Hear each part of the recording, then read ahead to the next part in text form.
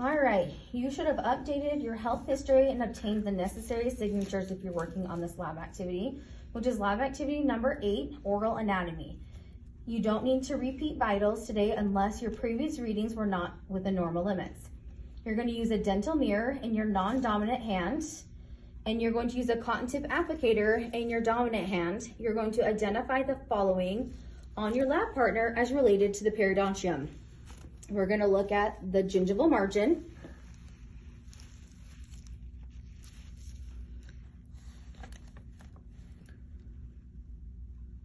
We're going to look at the free gingiva. We're going to look at the free gingival groove.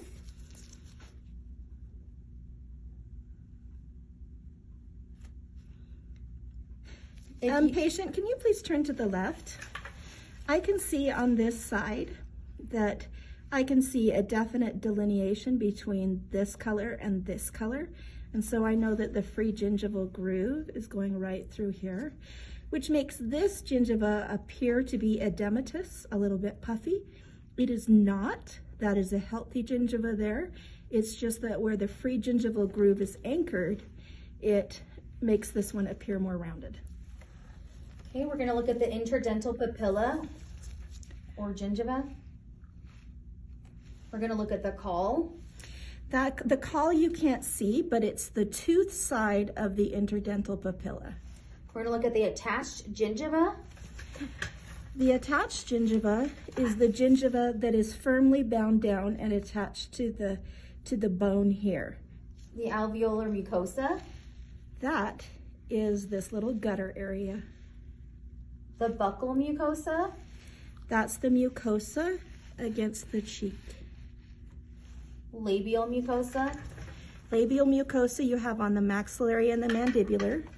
It's this part of the mucosa that is loose, that it lines the inside of the cheek, lips, and... Perfect. Now we're going to look at the tongue. Please stick your tongue out for me. Thank you. We're going to identify the filiform papilla. The filiform papilla are the lighter whitish ones that are much more small. The fungiform papilla. Those are the ones that look rounded and red. The circumvallate papilla. The circumvallate papilla may or may not be able to be seen. I'm going to take my patient's tongue. It's really hard to see this if your patient lifts their tongue up. So if they can lay it down flat, it is these little circles against the back that are in a V shape. The foliate papilla.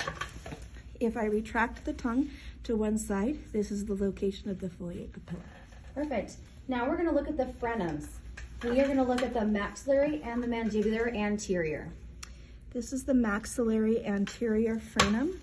I'm retracting the lip here, and this is the part that attaches the buccal mucosa, the labial mucosa, to the attached gingiva. If I pull on this outward and I move it back and forth, I can see the frenum move. That's also a great way to identify which is the attached gingiva and which is the buccal or labial or alveolar mucosa. Will you show us that mandibular frenum too? Of course. There's the mandibular frena. And if you can't see it very well, make sure that you extend the lip without hurting them and move it side to side.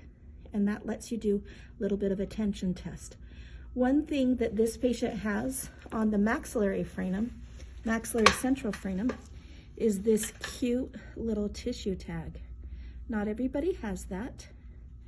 It's a sign of superior intelligence. Just kidding. Okay, perfect. Okay, now we're going to look at the maxillary and mandibular posterior frenums. Okay, those are going to attach around about where the premolars are. So if I pull down on here and pull out, I can see there's just a little hint of one right here. And if I move it to different angles, it will sometimes make it really pop up, just like so. So here we are on the other side. Again, if I just have it pulled down and out, I can't see, but if I pull it up and out and move it, then it helps to make it appear a little bit more easily. Perfect. So now that we've seen that, the next part of our lab activity is to perform a tension test, which Ms. Pierce has already kind of demonstrated. So we're going to perform a tension test on all 7 frenums. So you're going to track the lip, cheeks, tongue, and displace the movable structure laterally. Sorry, guys. You're swinging it side to side just a little bit. While you're doing this, you're going to check for blanching, attachment on the free gingiva, current recession, other signs of disease.